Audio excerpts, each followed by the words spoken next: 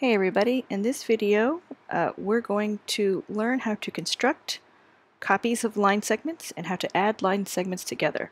Now I've decided to do all of the individual construction videos separately, so in case you need to rewatch one, you don't have to figure out which video it was in because they're all going to be separate. So we're going to start off by just going through what the steps are going to be, and then you can try this on your own. You should write these steps down though. So we're going to start with a given line segment, right? So you have some line segment given to you. And in order to do the construction, you first have to draw a line segment that is longer than the one you've been given, right? And so I'm just going to draw a line segment. That's obviously longer than the one I've been given. And so now I get my compass, and I need to adjust my compass so that the radius that I'm going to use is the length of that line segment, right? So the best way to do that is to just put your compass on one endpoint, like so, and then you just kind of adjust and swing a little arc to make sure that you hit that other endpoint. And so then to copy this segment, you put your compass on the endpoint of the line segment you drew, and then you just swing an arc. That radius is the length of AB, so if I put my point there, and I put my point there, I have A prime and B prime, which are copies of A and B, and I can say that AB is equal to A prime, B prime. Those are two equal length segments. Now I've written out the steps here, and so you should pause and write down the steps so that you remember them for the future.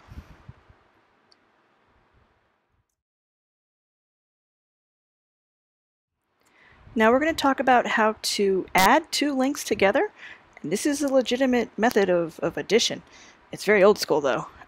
So first, I'm going to start by drawing a line segment that is longer than the segments that I've been given. Okay, at least both of them combined visually, right?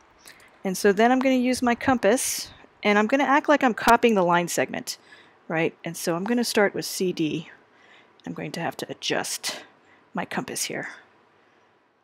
Adjusting the compass. Okay, so then it looks like I have the radius right there, and I just kind of marked my radius, right? So the radius on the compass is the same as the length of that line segment.